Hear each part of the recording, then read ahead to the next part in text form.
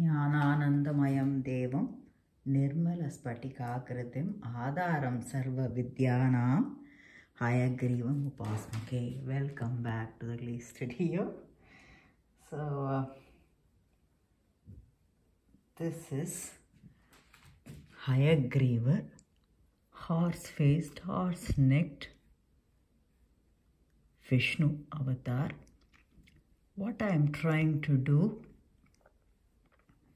is just the third layer, so a lot of things about it will change as we go along. Right now what I am working on is some base, important base to set for the details to come in. For example, the eyes, one has to look like sun and the other has to look like moon. So what I have done is the base colors here. So once that dries up, then I will start working on the details. So how many details I have to work on? That's a good question. This image, like I said in my previous videos, is easily available on the internet. However, it doesn't have the features as described in Mahabharata about Hayagriva. So it lacks certain information, and that's where I started doing some sort of analysis, and I will just show you that in a while. Right here, coming back. So this is the image that is traditionally found and traditionally prayed to if it comes to Hayagriva.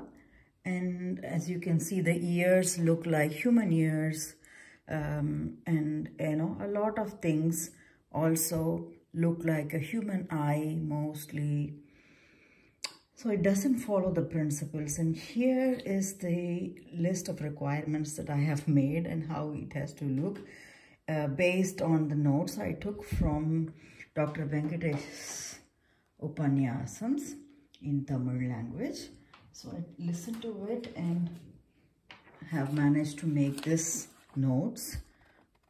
But to translate that notes into an image is what Hayagriva has to help me figure out how to. I have just told him that it's not something that I can do without his help, definitely. So what I'm doing right now is that as a part of the changes, there will be a constellation. The star constellation should come somewhere around his head. So I thought of making that as a part of his crown. Usually the traditional crown that we have for all gods and goddesses here, I don't want to have that. So I want to have the star constellation itself as the crown. That's one of the things among the many things. And there has to be also a Omkaranadam, the sound of Om. How do you make the sound of Om on a painting?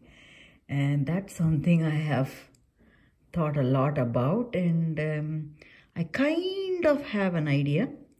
But for that, this has to be even more darker, the background. So I'll have to do one more coat. This is I think I did one layer of light blue wash, and then there is two more layers of this blackish blue which I did.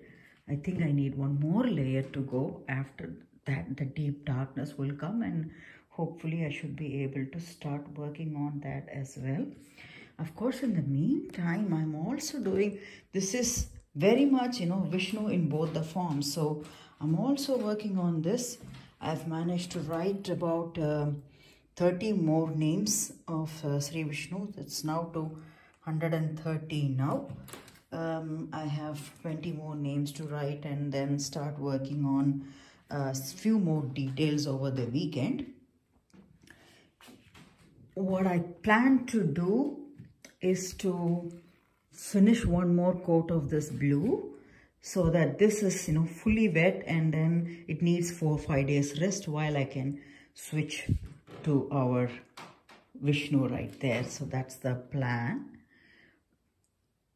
I will start sharing more details into this, each and every aspect, what it means and such, when it comes to each part of it.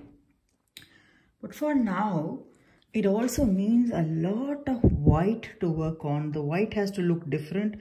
He himself has to look on the whiter side, the Spatika side, and their clothing has to be white.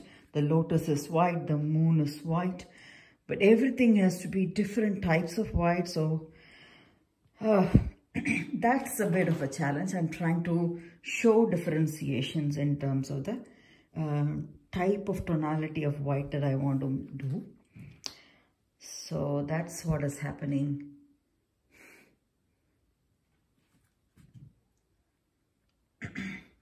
Nothing more. Thank you. Bye-bye.